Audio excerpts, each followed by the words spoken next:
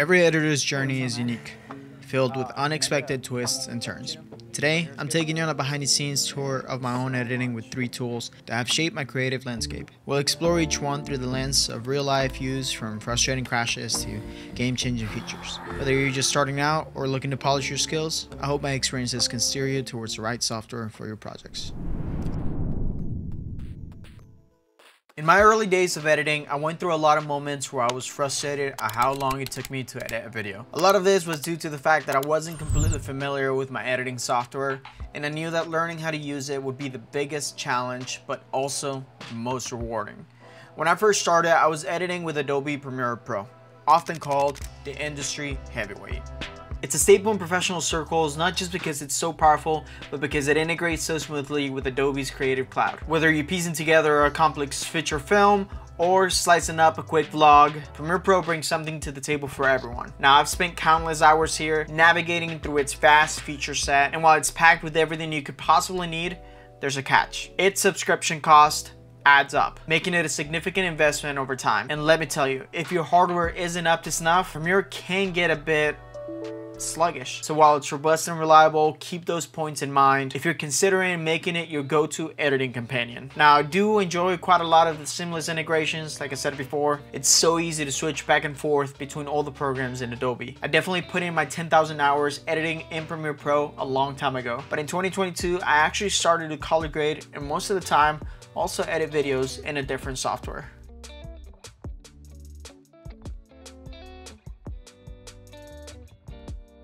Davinci Resolve is known for its top-tier color grading and comprehensive editing suite. It's a favorite for anyone looking to level up their video production game without the ongoing costs. This means that Davinci Resolve is a one-time payment with no additional subscription fees, making it a fantastic choice on top of the fact that it has a free version too.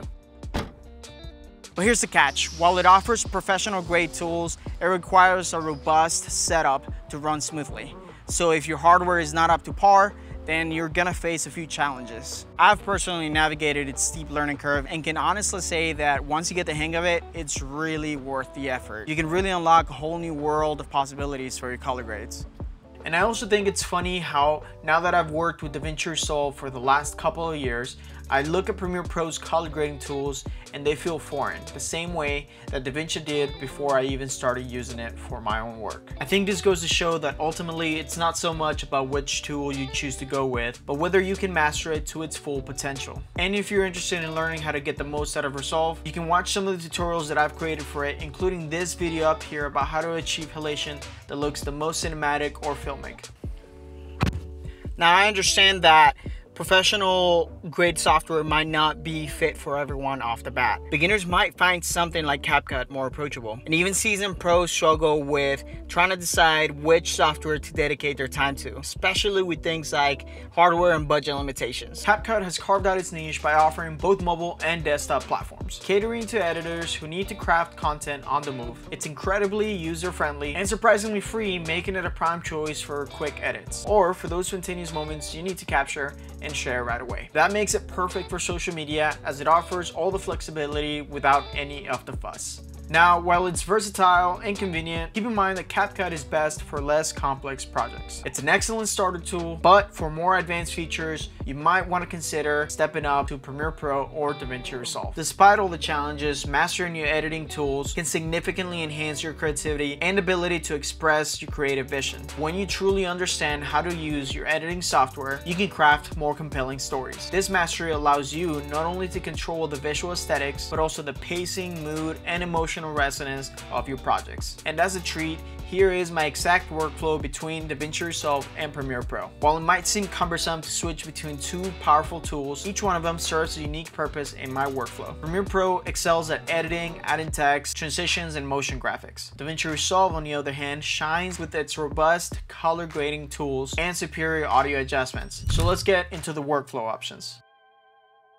If you find yourself with access to both, you have a few strategies. For option A, Start with a base edit in Premiere Pro and export an XML file to Davinci, which maintains your clip cuts and arrangements. However, transitions and effects won't transfer over, so you might need to finalize those in Davinci Resolve or return to Premiere Pro for a third export. Option B, export a ProRes file from Premiere Pro and use Davinci's scene cut detection for color grading. Now this method locks in your transitions into the video, which could complicate color grading transitions like fades, wipes, or anything that has to do with masking. Option C, my preferred method. Begin your base edit in Davinci, perform cuts and color grading, then export a high quality ProRes file, and then add final touches like motion graphics and advanced transitions in Premiere Pro, where the tools are robust and familiar. This dual software approach allows me to leverage the best of both worlds. The key here is to streamline the process so that moving between them is efficient and doesn't disrupt the creative flow. Now, every editor's toolkit is unique. By understanding its strengths and costs associated with each software, you can craft a workflow that brings your creative visions to life. I know plenty of creators who use all kinds of software to edit their videos, some of them which I didn't even mention here in the big three. If you found this breakdown helpful, please like, subscribe, and hit the bell for notifications so that you don't miss any future videos. Keep exploring, keep creating, and I'll see you in the next one. Peace.